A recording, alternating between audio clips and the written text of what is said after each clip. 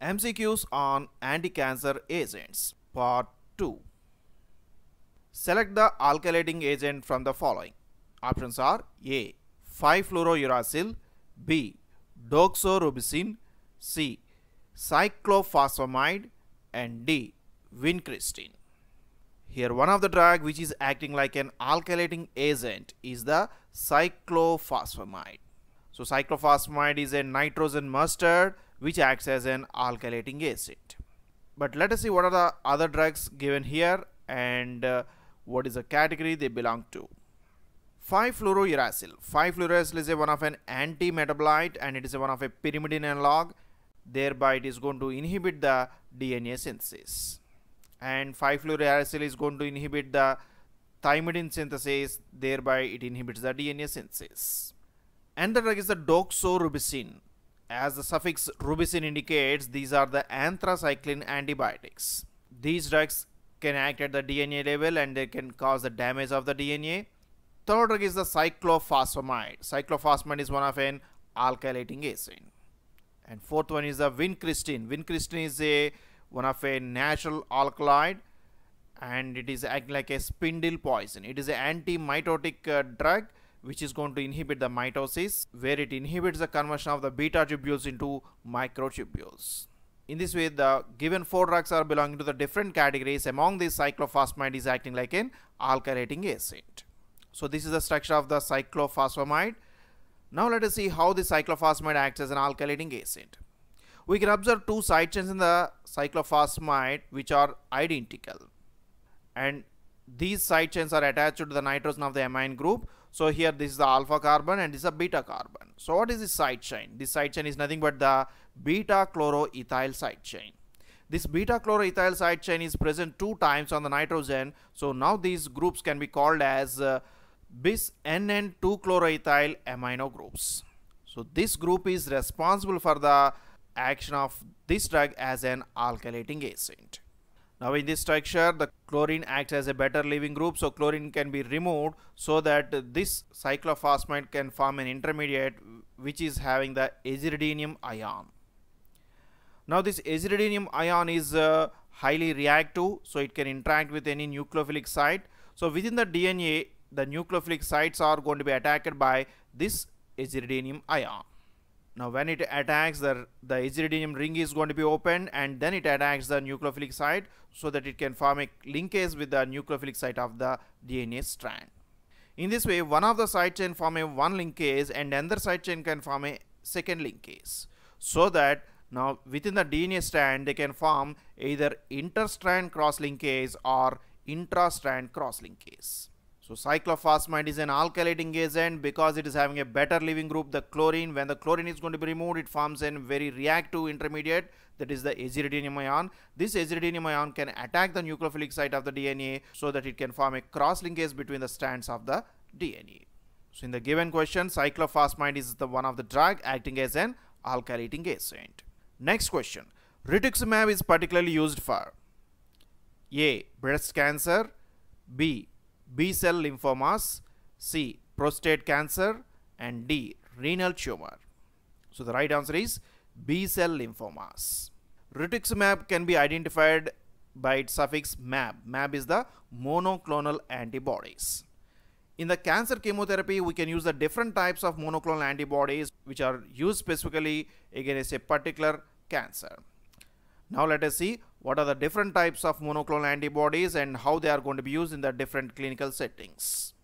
For metastatic colorectal cancer, we can use the 3 types of monoclonal antibodies. The first one is the bevacizumab, and second one is the cetuximab, and third one is the panitumumab. These 3 monoclonal antibodies are used for the metastatic colorectal cancer.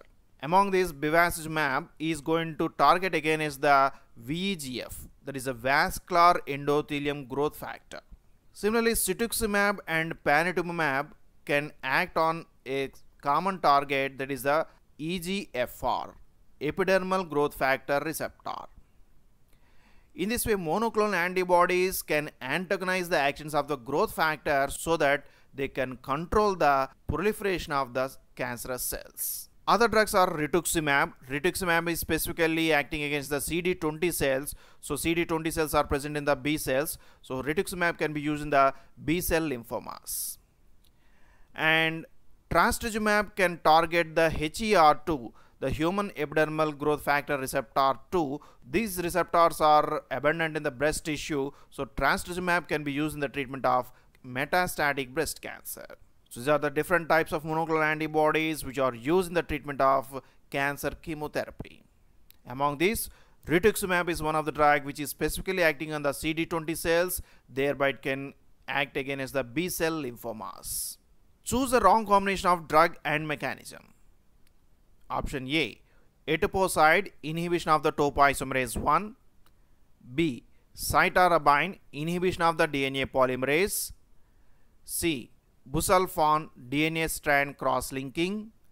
And D, Pentostatin, inhibition of the adenosine deaminase enzyme.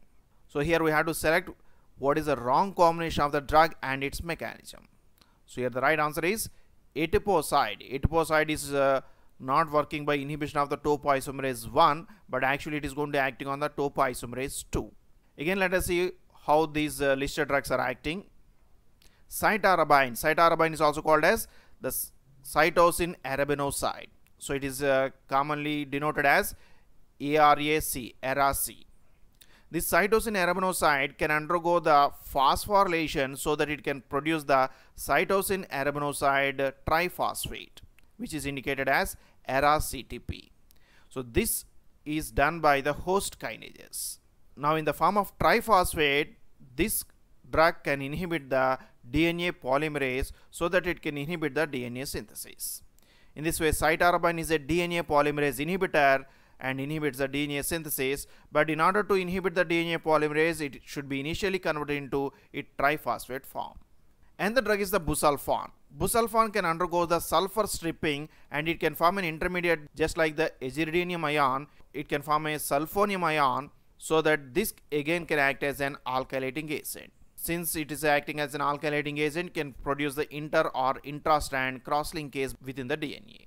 Etoposide. Etoposide is one of the drugs which is going to inhibit the topoisomerase 2 enzyme, thereby it inhibits the DNA synthesis. Topoisomerase 2 is also called as DNA gyrase. So etoposide is going to inhibit the DNA gyrase, thereby it inhibits the DNA synthesis. And fourth drug is the pentostatin. Pentostatin is an adenosine deaminase inhibitor. This enzyme is responsible for conversion of the adenosine to the inosine. So a pentostatin can inhibit this conversion, thereby they can inhibit the purine metabolism. So these are the four drugs that are given in the options, and among these, etoposide is not acting on the topoisomerase 1, it is acting on the topoisomerase 2. Which of the following is a non-steroidal aromatase inhibitor? Options are A, Triptorelin, B, exemestane, C, bicallutamide, and D, letrozole. So the right answer is the letrozole. Here the exemestane also acts as an aromatase inhibitor, but it is not a non-steroidal, it is a steroidal aromatase inhibitor. So the right answer is the letrozole. Again, let us see what are the other drugs listed here and what is their category. First one is the Triptorelin. The suffix relin indicates it is a gonadotropin releasing hormone analog. We can observe few of the drugs like the goserelin, buserelin, as well as leuprorelin. All these are having the suffix relin. So these are related to the triptorelin. That means all these are gonadotropin releasing hormone analogs. How these drugs are acting? The gonadotropin releasing hormone is controlling the release of the gonadotropes like the follicle stimulating hormone and luteinizing hormone. But when this gonadotropin releasing hormone is given externally, it is going to inhibit the follicle stimulating hormone and luteinizing hormone secretion by negative feedback mechanism. In this way, these drugs can control the release of the gonadotropes. And another drug given in the options is the bicallutamide. Again, we can observe the suffix lutamide. Lutamide indicates it is an anti-androgen. These drugs are particularly used in the treatment of prostate cancer. Now, other types of drugs given in the options are the aromatase inhibitors. Aromatase inhibitors are two types, steroidal as well as non-steroidal. Among the steroidal, one of the drug existing now is the exemestane. And non-steroidal drugs is the aminoglutethamide. Aminoglutethamide is a first generation non-steroidal aromatase inhibitor. But the new generation drugs include anastrozole and letrozole.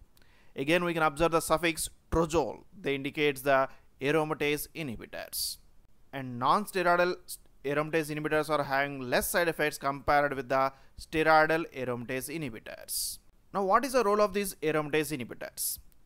Aromatase inhibitors are important in the postmenopausal women where they can synthesize the estrogen from the androgens. Within the synthesis of the androgens, androstenedione is one of the important intermediate which can be converted into the estrone by the enzyme aromatase. Similarly, testosterone can also be converted into estradiol.